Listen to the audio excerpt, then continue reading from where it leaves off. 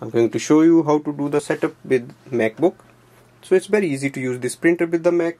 Now the first step is to switch on the printer, and we have to connect it with the Wi-Fi network of our home. You can also use it for office, and then we will add in the MacBook. On the display panel you will see there is a setting icon, so click on that, and you will see here the Wi-Fi setup.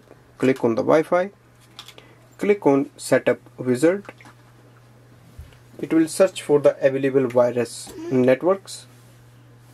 Select the network you want to connect this printer and click OK.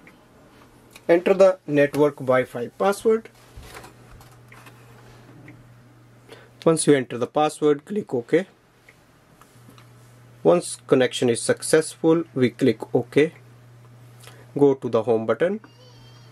Now go to your MacBook.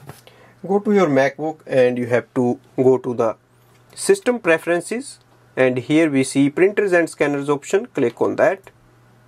So once we go to the printers and scanners, you will see this screen. So here is the plus button, we have to click on that, and it will show up the printer name here.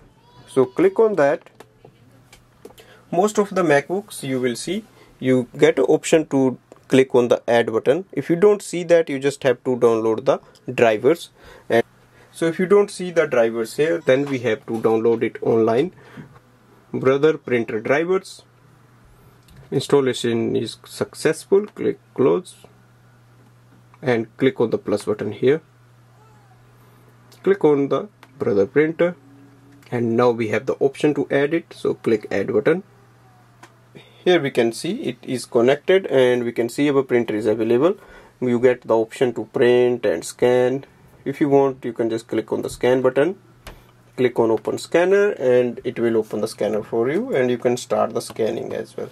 So overall it's very easy to set up this printer with the MacBook. You just have to download the drivers if it is not available in your Mac.